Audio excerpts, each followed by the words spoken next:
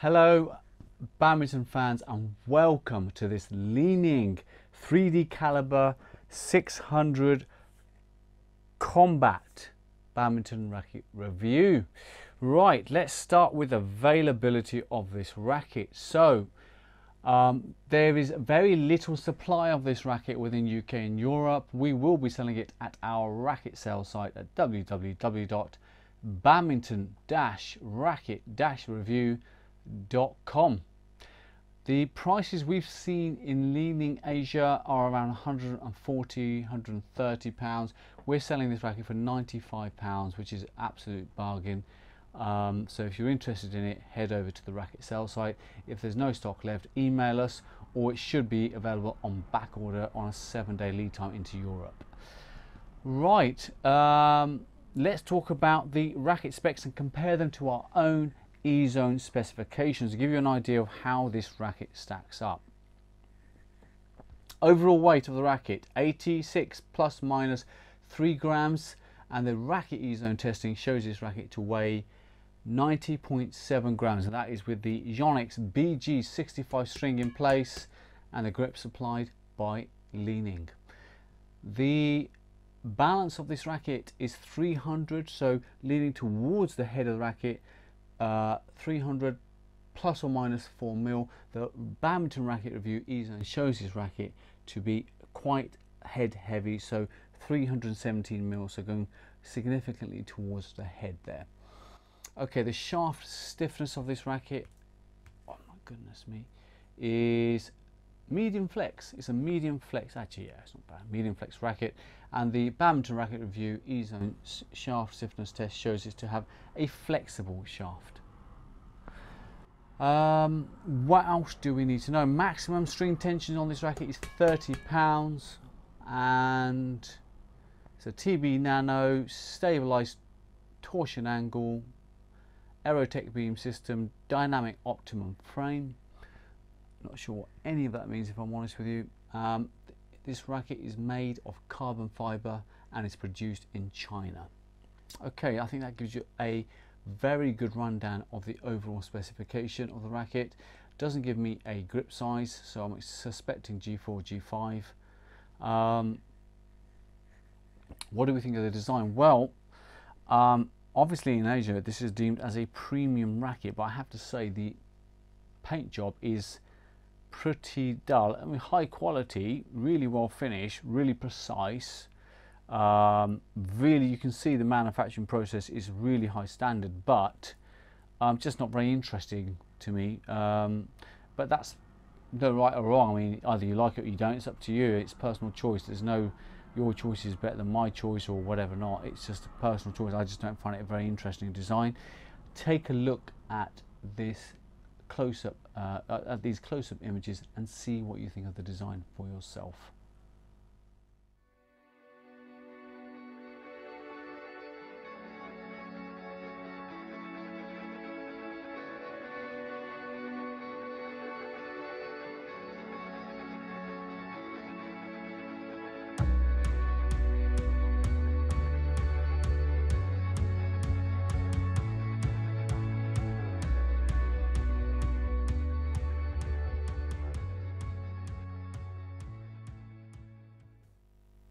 Okay, specifications are done.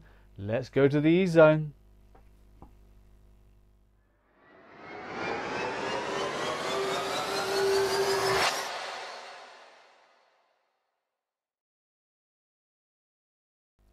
Okay, so before we start our E-Zone testing, what do you need to know about how we test our rackets? Well, first of all, we use the same shuttles, the Yonex AS30s on all tests. We re-string all of the rackets with Yonex BG65 at 25 pounds tension, and it's the same player taking all of the shots. Right, now you have some basic understanding of how we test. Let's move on to the smash test. The smash shot that you're seeing here, and for all of the rackets we've tested within Badminton Racket Reviews E-Zone, we take generally 6 shots. We take the 2 highest racket shuttle speeds, and we average those to give us a overall speed. If those two readings are not within a certain percentage of each other, we then retake the entire test. This shot measures the shuttle speed coming off the racket head, and also if you go across to the E zone, you'll see a picture similar to the one you're looking at on the screen now, which accompanies every single racket within the E zone, so that's nearly 650 or more rackets, with this kind of smash JPEG showing you the racket head speed, the shuttle speed, the distance, and the approximate repulsion of the racket.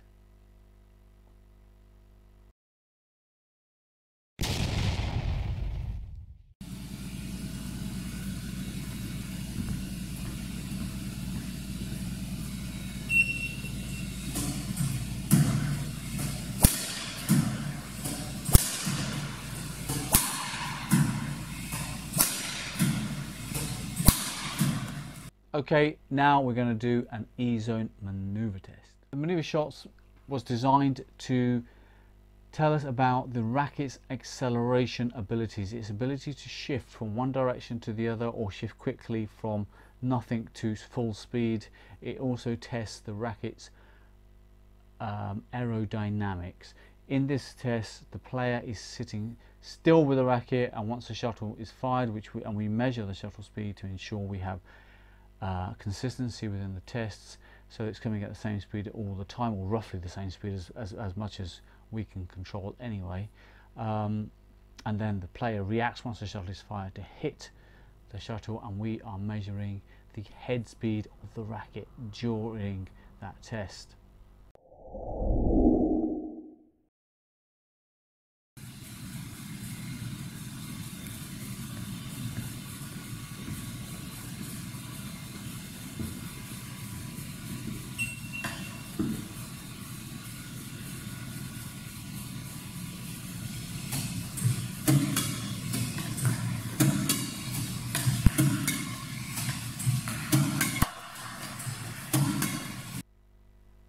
Okay, so they're done. Now it's E-zone control test time.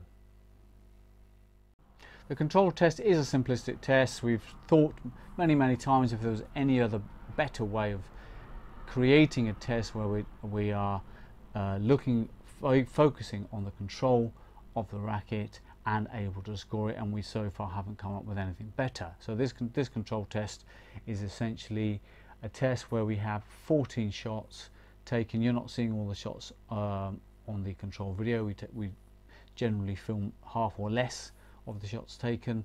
The green bucket here scores maximum, the grey scores slightly less, and anything in the net or out scores nothing at all.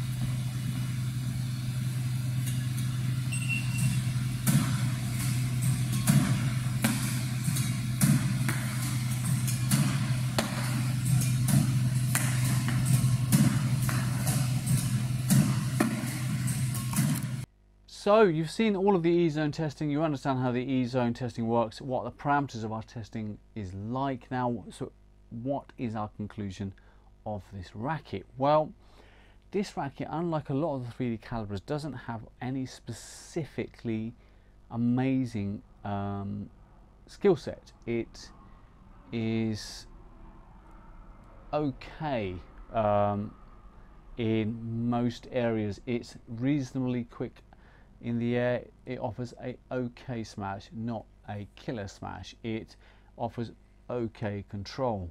So I think that what I would say is this racket is the kind of racket that if you spend time with it and you try to get to understand its timing, understand how it works, I think it will start to serve you okay. I'm just looking at the on-court test results here. So yeah, I think, you know, there is the possibility of being able to get the timing right and actually hitting a reasonably good smash with this racket, but I do think that will take some time, and I don't think it has the biggest sweet spot. in terms of control, again, if you just understand the balance of it, the timing of it, you will manage to get decent tight control out of the racket. This is from my own experience of using it. Also, I think it offers reasonably good repulsion. Where it isn't great is it's not great at the fast exchanges where you're going to need speed on your side. I don't think it's brilliant in those areas. It could be better. So where does that leave us? I would say that if you're a Li-Ning fan, it's difficult to recommend the racket, if I'm honest with you. 3D Caliber 001 costs half the price of this and is better. And even that, you know, I would say this sits in the middle of the 3D Caliber 001 or the 3D Caliber 900i, which is £150, and I would do one of those two as opposed to this.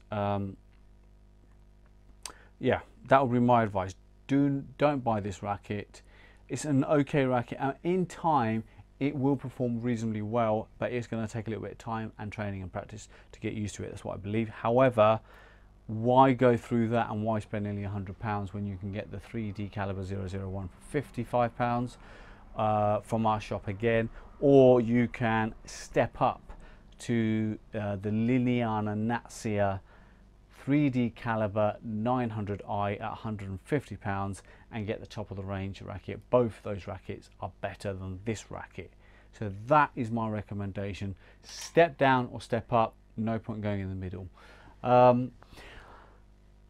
If you're insistent that this is the one you want, then like I said, you're going to need to take some time, and I think it will actually turn out to be an okay racket to use and you will get used to it and enjoy it. However, I've already said the rest. You can step down or step up and get better performance.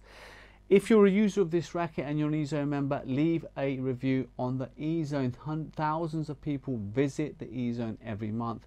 Please build a community there and let other people share and understand and read about your experiences. Also, if you're not an eZone member, don't have a clue what the eZone is, then there will be a video tour following this video of the eZone to give you a better understanding of it. If you're not an eZone member and you're using this racket, leave a review on any of our social platforms.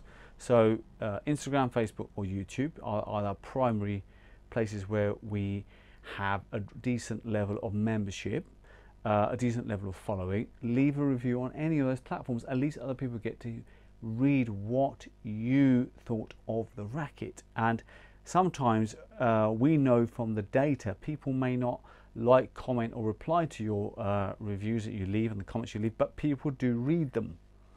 So please do encourage that. It's really good of you. Outside of that, I think in terms of the racket, I'm done here. Stay tuned if you want to see more about the eZone.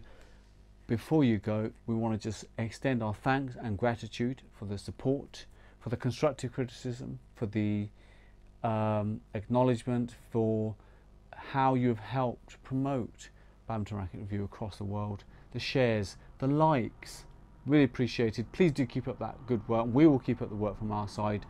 Really appreciate your support. Thanks again. See you on the next video.